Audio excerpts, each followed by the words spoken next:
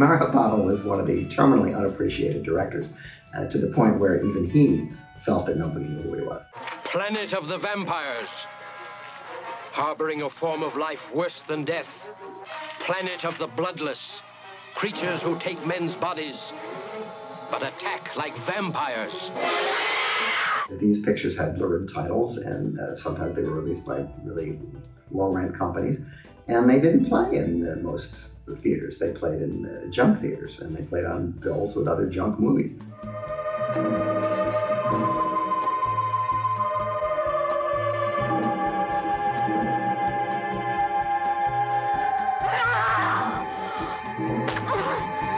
And so, you know, to see a picture like Hatchet for a Honeymoon, you were going to have to go down to the depths to find a picture like that. It had no stars. It had no, the distributor was very tiny and went out of business quite soon. I mean, there was just no other place to go to see these pictures. And I would say that Mario Bava's theatrical legacy was largely forged in grindhouses.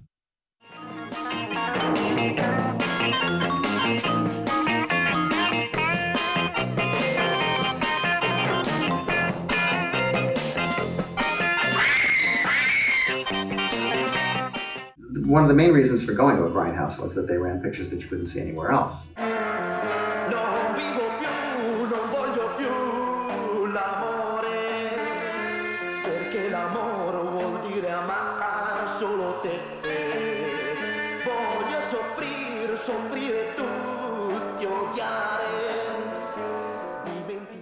And you just never knew what treasures you were going to be able to find there. And you know, the collected works of Mario Bava and Roger Corman, and you know, pictures that were incredibly bright pink. You know, completely faded, but still, this was long before video and the internet. You couldn't see anything. You couldn't see these things anywhere unless you saw them here.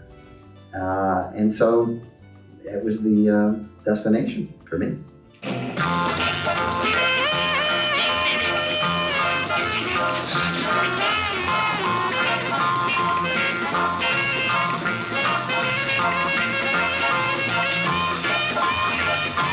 Well, toward the end of the Grindhouse Drive-In era, AIP bought the rights to a picture called Bay of Blood, which was released by this pseudonymous company they had called Hallmark, which had released Last House on the Left, and they released Twitch of the Death Nerve, which is probably the all-time greatest title. And this was Mario Bava's Bay of Blood, and it was a incredibly ingenious slasher movie. It was sort of set the tone for the Friday the 13th movies, which blatantly copied a number of sections of the picture.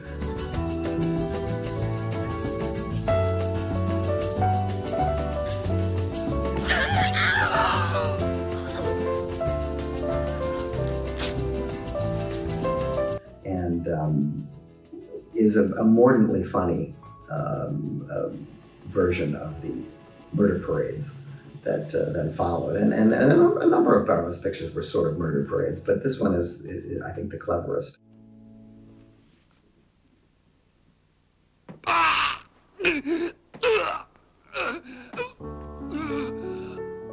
It's shot with the same garish, technicolored color lighting that he was familiar with. And there's also a lot of naturalistic stuff too. So you don't know anything? No.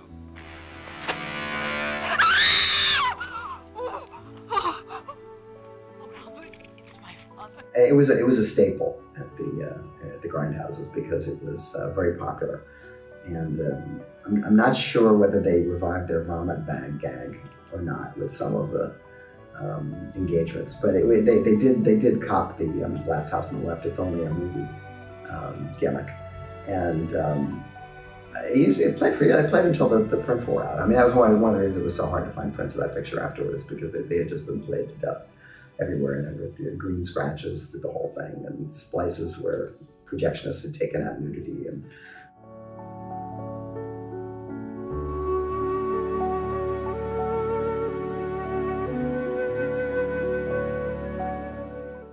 grindhouse movies are particularly difficult to find in uncut form, and that's largely because they played so many dives and had so much dirt done to them. And I was so surprised to see an incredible DVD release of The Candy Snatchers, which is a particularly exemplary drive-in classic, which had pretty much vanished. And I, in fact, decided to buy a 35 print of it because I just wanted to keep it from disappearing. And of course, as soon as I bought my really beat-up, crappy, faded print, it came out on DVD. So that's the perils of film collecting. It's already happened, and it's about to happen again.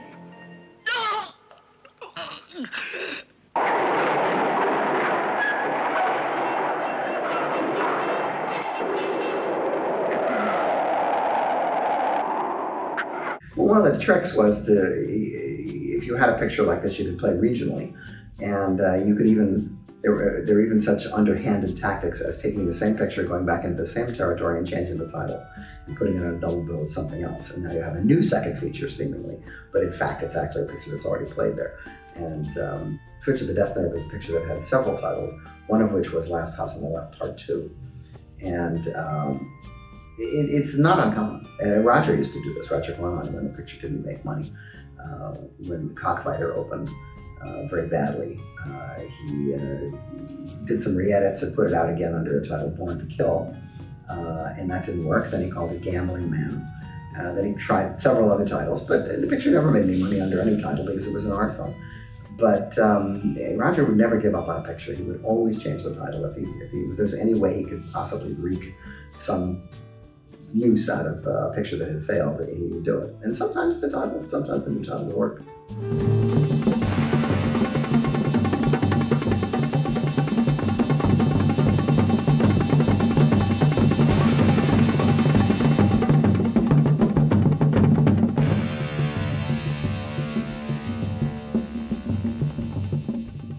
Of course the campaigns were lurid, and of course the pictures had a lot of different titles. And confusing titles. I mean, there are zombie pictures that are the three titles in common with the same movie, you know, or Zombie 2 is a sequel to something else that isn't zombie at all. It's very hard to keep up with all that stuff. But, you know, those were movies that were beyond the pale in Italy, and they were beyond the pale here, and that was their appeal, was that at the time, that was like the most shocking kind of thing that you could do. Well, come on. I mean, you got a movie where a guy's pulling out somebody's intestines and eating it. It seems to me that it's kind of hard to do a classy campaign, don't you think?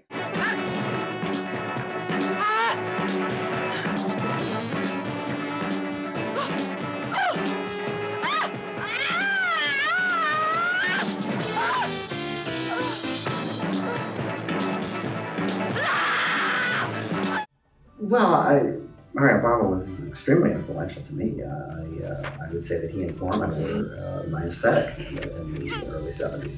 And when I got a chance to make my first picture, which was a kind of a bumptious, very cheap comedy, I insisted on putting in a whole useless subplot about a masked killer, just so I could do Mario Bava rip-off shots. It wasn't exactly the right thing for the movie, but I thought, hey, this might be the only movie I ever get to make.